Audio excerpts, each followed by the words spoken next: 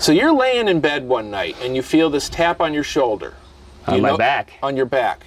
Do you know who it is? Yes, I do. You knew right away? Yes, I do. How did you know who it was? You see, God was saying, this is God, Jim. Jim, this is God. Oh, so he introduced himself. Mm-hmm. And then what did he say? Jim, this is God. You're going to be a famous man. And did you ask, how am I going to be famous, yes, God? I did. And what did he say? He said, you're going to be a famous twine man and a dump man from the famous town of Highland. Okay. Did he tell you how to build the twine ball? No, he didn't. He just told me to go on my own. Did you ask him any questions? No.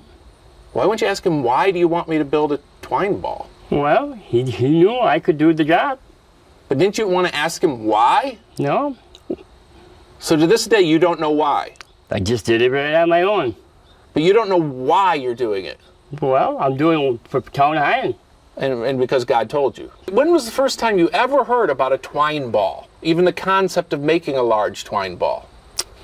Well, a long time ago. How'd you hear about it? Well, I heard about it on TV.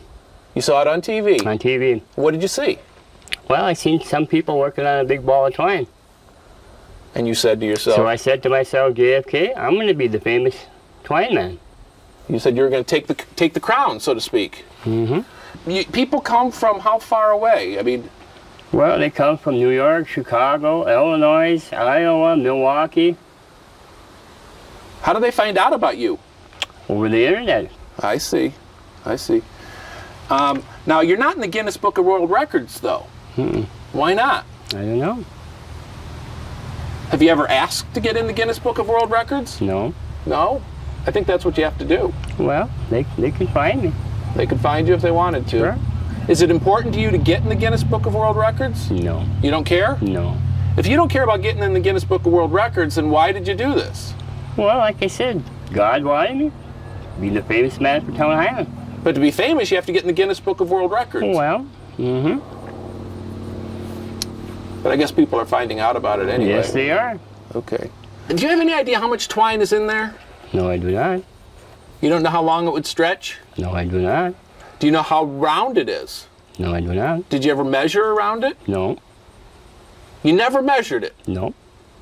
Aren't you curious? No.